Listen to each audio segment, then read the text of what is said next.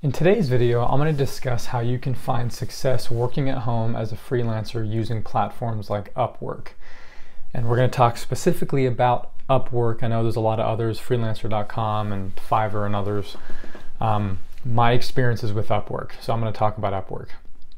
And that if you're somebody who is considering kickstarting a work at home career as a freelancer, as a consultant, as somebody who offers a service, and through the internet you can provide that service and make a living, this video is for you. You may have heard of Upwork or you may have not, but here are some tips for how to gain momentum if you're new to it, because the competition on Upwork has risen over the last few years, but that by no means makes it a place where you can no longer find success. You just have to go about it in the right way. So first of all is when it comes, it didn't used to be this way, but you have to get your profile approved through a process that involves them analyzing what your service is and whether there is too much supply for that service or not, and that can play a part. But let's just assume that you already have an approved profile that Upwork has allowed you to, they've run your application and they've allowed you to work on their platform. Because getting approved is a topic for another day. But let's assume you're already approved, but you're like, how the heck do I start making money? How do I get clients? How do I show up in front of a client when I have no work experience on Upwork yet? I have $0 earned. How do I compete with those that have thousands of dollars earned and all this work history on their profile? First of all, I hire people on Upwork sometimes, and I've hired people that had no work experience and $0 earned because they really were the best qualified for what I needed at that time.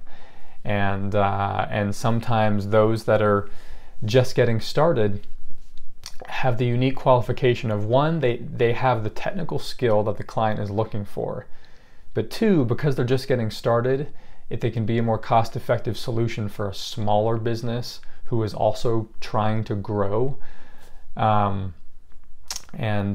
so just know that even if you're just getting started, you absolutely have a chance in getting hired. And also know that it's a myth that just because you're just getting started that your profile will not show up as a suggested freelancer when you apply to a job, because I have posted jobs before and Upwork has surfaced profiles as recommendations of people who have $0 earned and have had no work experience on the platform yet, but they had relevant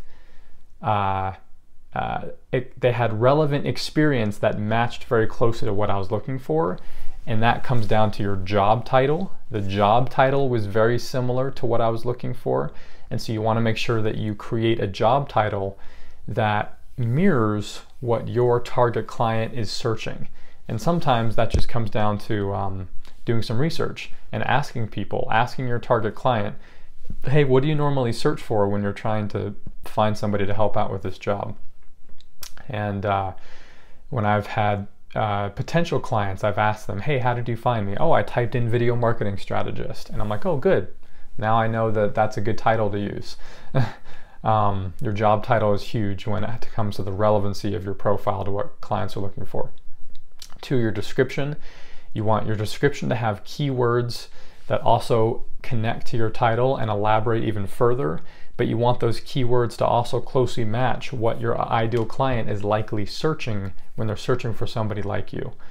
And Upwork is going to surface profiles that have relevant keywords to what the potential client is searching.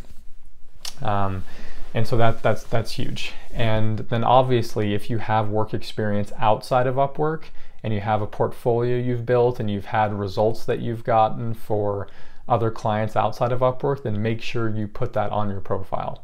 They have a portfolio section. They even have a testimonial section now for clients that you've had outside of Upwork. So fill out those sections so that people see, okay, you're new to Upwork, but you do have experience elsewhere where you have produced results in this area. And then when it comes down to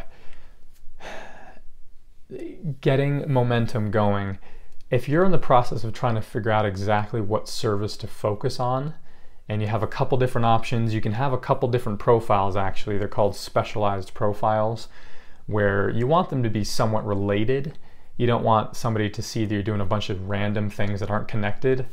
Like for me, I have a profile that's designated for YouTube, and then a profile that's for video marketing overall, and then one for like content strategy related to video and related to online events and virtual workshops and live video.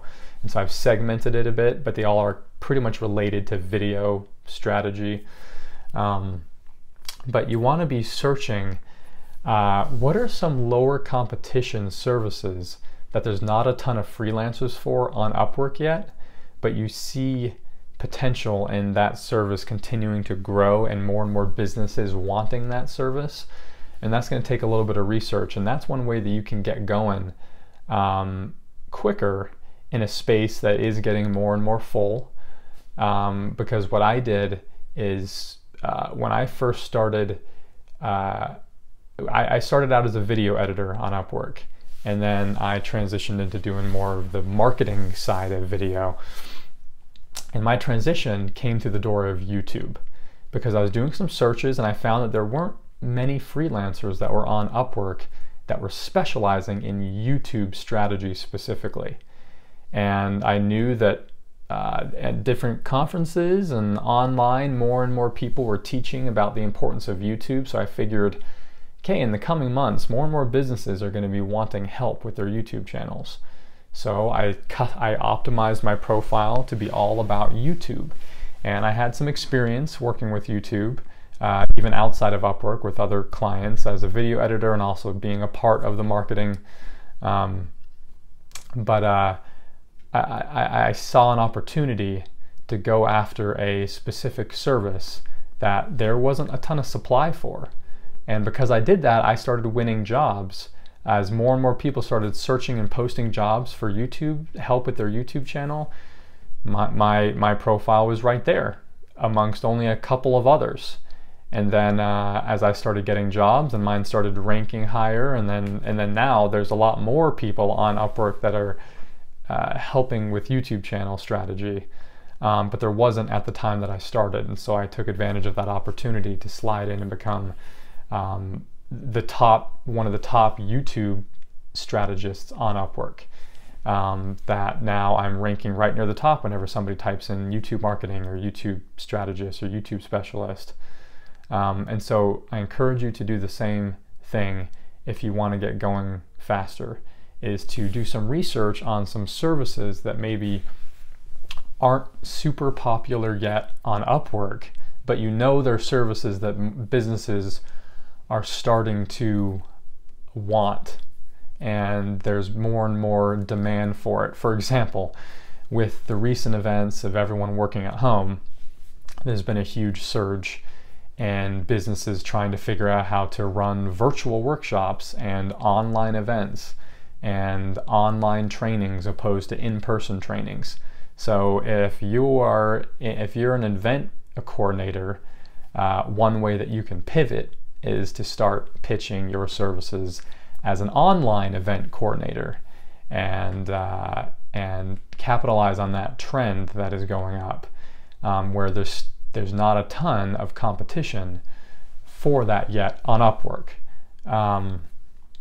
And so yeah, so there's just different ways that you can leverage opportunity in seeking out topics and services that maybe there aren't a lot of freelancers for yet on Upwork, and focusing on that to get your business going. And then you can expand into other areas once you get some momentum and traction. So there's many more tips when it comes to finding success on Upwork, but those are for some other videos that I'm sure to post. And so hopefully that was helpful to you, and I'd encourage you to take that leap and start now on getting educated on how you can find success as a solopreneur working from home. I'll see you next time.